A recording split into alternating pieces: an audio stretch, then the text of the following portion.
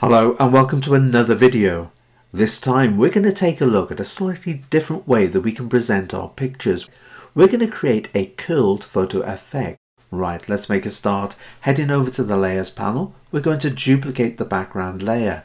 To do that, simply use Command J or Control J. That's Command J or Control J. Next, we're going to click on the background layer, making this the live layer. Heading over to that little padlock. Now clicking on this is going to unlock it. It is now called layer 0. That padlock has disappeared. The reason for doing this is I want to make the background larger. So bringing my cursor out, I've got the move tool. I'm just going to zoom out a little bit to give myself a bit more space. So I'm going to press and hold down Alt or Option. Now I'm going to press spacebar. I've now got the zooming out tool. To this area here will do nicely. To make it larger, I'm going to come to Image, Transform. We're going to go to Free Transform. Coming down to the bottom grab handle, press, hold down Alt or Option. Holding down Alt or Option, look at this. All four sides are coming out. Going to take it to this sort of region. Here will do. Coming to the center grab handle, hold down Alt or Option again. Lift it up. Now just top and bottom are coming out. Going to take it to this area. That's the sort of border I want around this image. Now, why didn't I use the canvas size to enlarge it? Well, with canvas size, it's a little bit of guesswork, isn't it? It depends on the file size. Using the transform tool, you can see exactly how much of a border you're creating. Okay, next, bring my cursor, which is inside the frame, double click to apply it. Now, so we can see it, we're going to head up to Image. We're going to come down to Resize, and we're going to go to Reveal All. We want to fill this with color. So I'm going to press D on the keyboard. We now have the default colors of black as a foreground, white as a background. I'm going to fill this with white. So to fill it with white, there's a very nifty shortcut. Now the first thing you need to do is press and hold down Command or Control. So hold down Command or Control. On a PC, press backspace, and on a Mac, press delete. And there it is. We have now filled layer 0 with white. The next thing we're going to do is we're going to come up to our create new layer icon.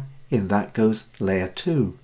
Bring your cursor over the thumbnail of layer 1. Press and hold down Command or Control. You can see that little square on the back. Click down. We have a selection. This is our live layer.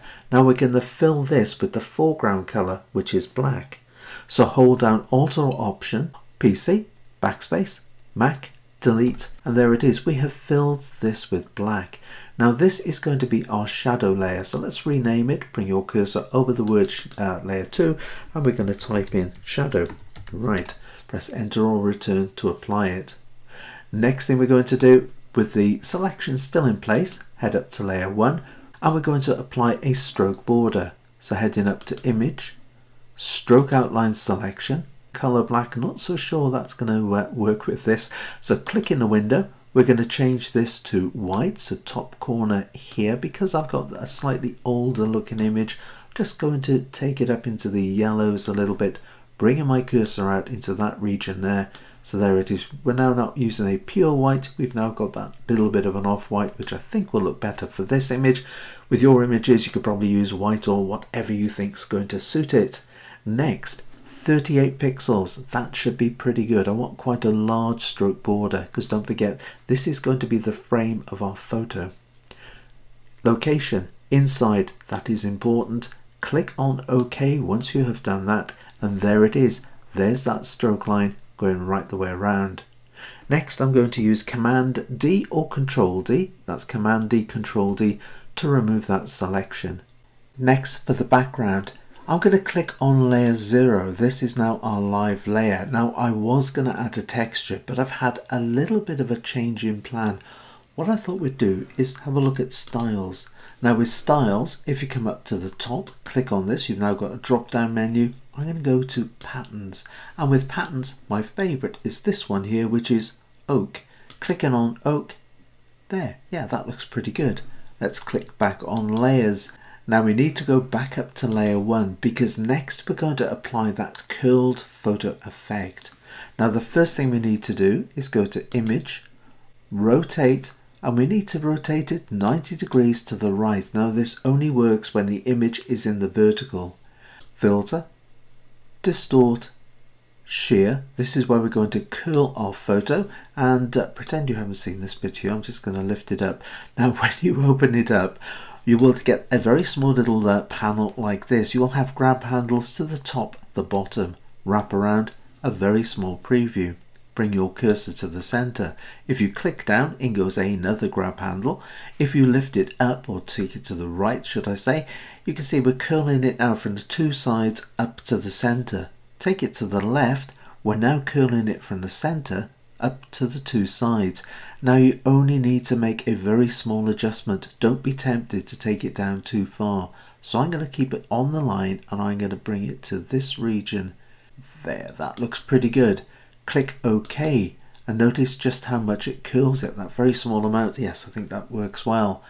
Next, image, rotate 90 degrees to the left. Now that we've done that, I'm going to zoom in, so I'm going to press Command or Control. I'm now going to press the space bar. I have the move tool. I just want to move the picture up a little bit, so I'm going to use the arrows on the keyboard. Well, it would help if I click down. I'm now going to use the arrow on the keyboard to move it up into this region here. That should be good like that, just dropping it down very slightly. I think we need to soften the edges of our shadow, so clicking on our shadow layer, we're now going to come to Filter, Blur, we're going to come to Gaussian Blur, and with Gaussian, let's just drop this back a bit and bring my cursor out to the edge. If I click down, there, that's the start, release it, that's blurring it by a radius of 31.8. Let's take it up just a touch higher to this sort of region here, 33, let's go for 36, there, that looks pretty good. Click OK to that. Now I want to just change the position very slightly, so I'm going to use Command T or Control T, which is the transform tool. I'm not going to touch the top because I like the way the shadows, in fact I am going to take it up very slightly. I just want the shadow to come there to the top edge. That's on the top edge. Not keen on this, but we'll deal with that in just a moment. Coming to the bottom, clicking on the bottom grab handle, pulling it out.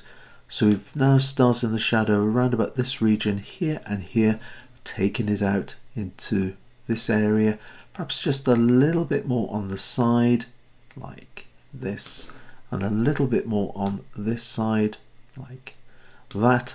Cursor inside the frame, double click, that's now applied it. Coming up to opacity, just dropping down the opacity into this region here. There, that looks pretty good. If I just switch this off and on, look at the way it just gives that curled photo effect. Yeah, it really does finish it off nicely. Talking about finishing it off nicely, that top bit, not keen on it, so we're going to put in a layer mask. You may have noticed the way the color swapped over. Picking up my paintbrush, bringing it out, I'm going to right click. What have I got? I've got a 300 pixel soft edge brush. If I just press enter or return, of course this is down under tool options. There it is there, and you can see all the other bits and pieces. I've got 100% opacity. Bringing my cursor out, or should I say my brush, I'm going to click down. Now before you release your pen or mouse, hold down Shift on the keyboard, release your pen or mouse, come over to the other side, click down, and it goes straight across. Looking around the picture, like the way this is looking. Something else I'd like to do is perhaps give a little bit of a highlight down the center. So I'm going to click back on layer 1, bring your cursor over the thumbnail, press and hold down Command or Control, you've got that square on the back, clicking down, we now have a selection. Putting in a new empty layer, layer 2. Over to the toolbox, I'm going to press X on the keyboard, so I've now got white as on my foreground color. Don't forget I've got that 300 pixel soft edge brush.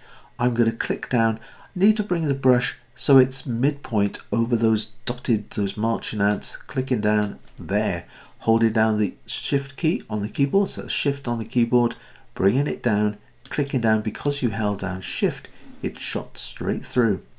Using Command D or Control D, we can remove that selection. Now that's looking not particularly realistic as a highlight. Blend mode, we're going to change from normal, we're going to go to soft lights, starting to get there. Opacity, dropping the opacity down to this region. There, that looks pretty good. If we just switch this off and on, you can see what that's doing to the image. Incidentally, if you want to reposition it, resize it, Yes, that very useful shortcut, Command T, Control T for that transform tool. Here we can just make it a little bit narrower, or you can make it a little bit wider, entirely up to you. So I'm going to take it just down very slightly, clicking in the framework, moving it over into this region. You can swivel it around, you can do all sorts of bits and pieces, but that will do nicely. Save it in layers, put it aside, leave it for a couple of days, then look at it with fresh eyes, make any adjustments. But looking around the picture, there's something else I'd just like to try with this. Also getting a bit nervous with the brush tool, so I'm going to press H on the keyboard to give me the hand tool. Right, I'm going to click on the bottom layer. This is now highlighted. Coming up to the top layer, I'm going to press Shift on the keyboard. Shift on the keyboard has highlighted all of the layers. Using Command T, Control T, one more time, there's our transform tool. Just going to swivel it round a little bit into that area just to give it a little bit of an angle. Lift it up. I want to make it look as if it's just being thrown down onto our tabletop, and there it is.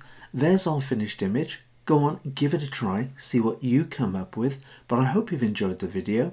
Give it the thumbs up if you have, and don't forget to subscribe, as there's plenty more videos to come.